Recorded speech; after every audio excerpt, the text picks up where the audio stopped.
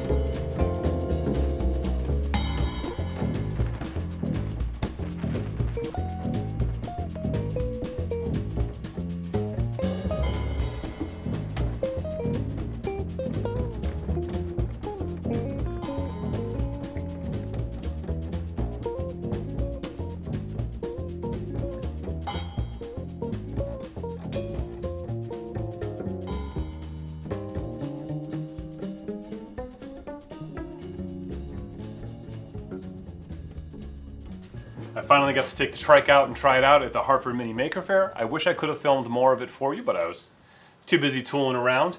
There was sort of spread out, and so I was sort of trying to bridge the gap physically by rolling around to different locations, as well as bridging that gap between like good old-fashioned backyard engineering and upcycling, using used stuff, and bridging that gap to this modern technology that is often showcased at Maker Fairs. That's my role. I want to thank Voltiac for jumping onto the UpTriCycle and helping me out by supplying a couple solar panels. I just got them in. I haven't had a chance to do anything with them yet or make them function yet, but these are going to go onto the trike.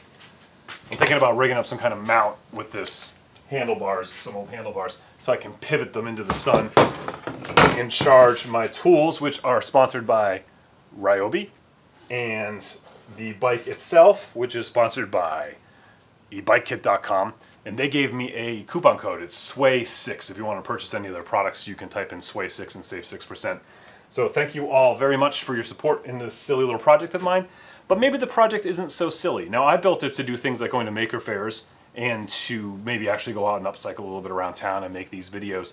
But one of the things that we started discussing with some other people at the Maker Faire was how useful a vehicle like this would be in a place like Puerto Rico right now, where there's no power and there's a lot of work to be done.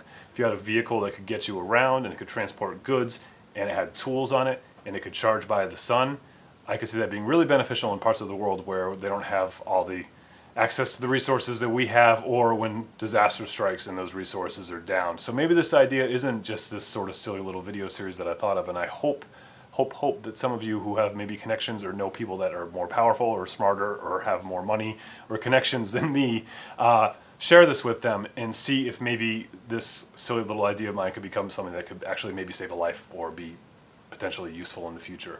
Thanks for watching. Be good.